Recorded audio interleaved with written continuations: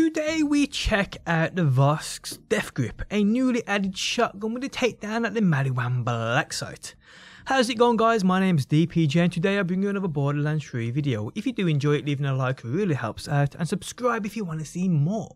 On screen now you can see my weekly giveaway along with last week's winner. To be in with a chance of winning this yourself, follow the instructions on screen now and good luck.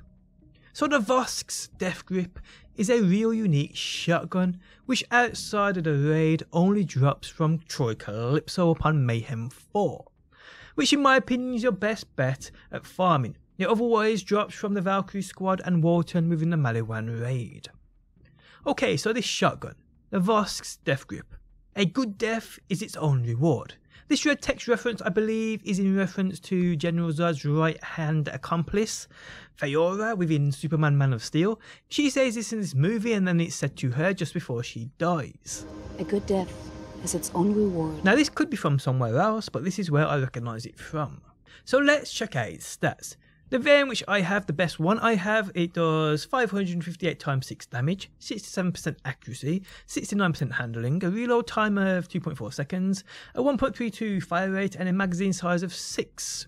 This with a plus 163% weapon damage, a plus 20% charge speed, consumes 6 ammo per shot, which is kind of pricey, and this will eat away the ammo with a 1.5 times zoom.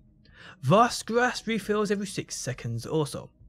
This variant offering that radiation. Now it does come in all elements as far as I know.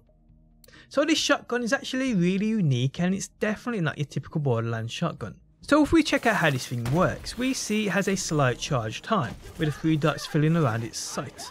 It then unleashes 12 projectiles, which then tether to one another, creating basically 6 lasers. This shotgun's other fire mode is Vosk's Grasp. It fires a disc which creates a singularity which sucks enemies in. So I guess the way this is used is you shoot this Vosk's Grasp which sucks in enemies, then you tether them with its other mode. So what is this capable of damage wise? So the 12 projectiles it shoots create 6 line tethers, 6 lasers so to speak. Now each tether is capable of doing up to 16 ticks of damage. And yes, multiple tethers can damage the same enemy. And these tethers last roughly around 4 seconds. This also hits a crit spot for just over double that non-crit spot damage.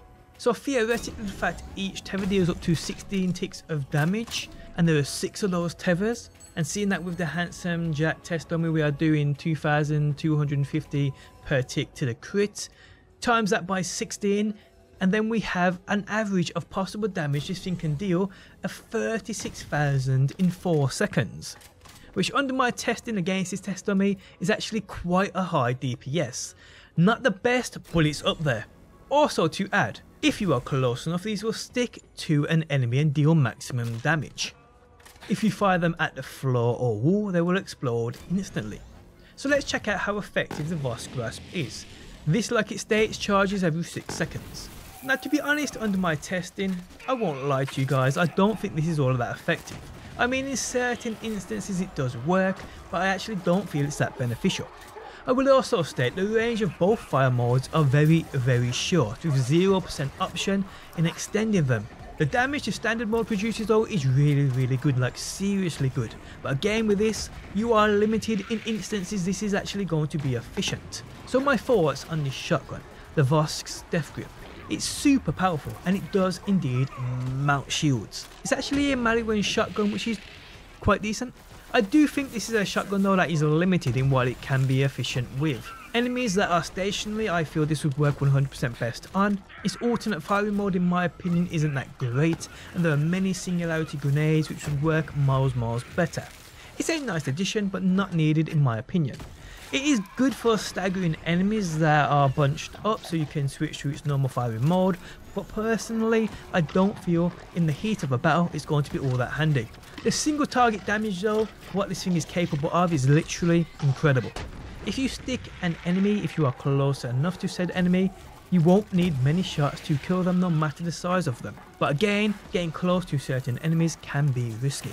So all in all, it's a good shotgun for the right instance. Actually a shotgun that reminds me much of the Anarchy Exotic from Destiny, which works in a similar way. Is it good enough to take the place of a previously heavy hitting shotgun? I don't think it is, but that's just me. This really doesn't fit my playstyle.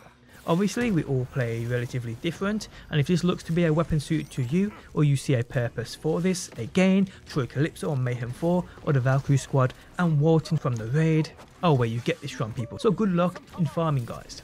For me, if I had to rate this out of 10, I'd give it a solid 6. Yes, it does impressive damage, but that damage under my testing is seriously situational.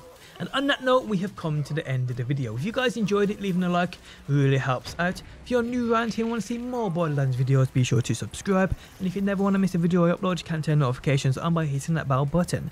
But guys, thanks as always for stopping by. Hopefully you enjoyed the video, and hopefully I will see you on that next one.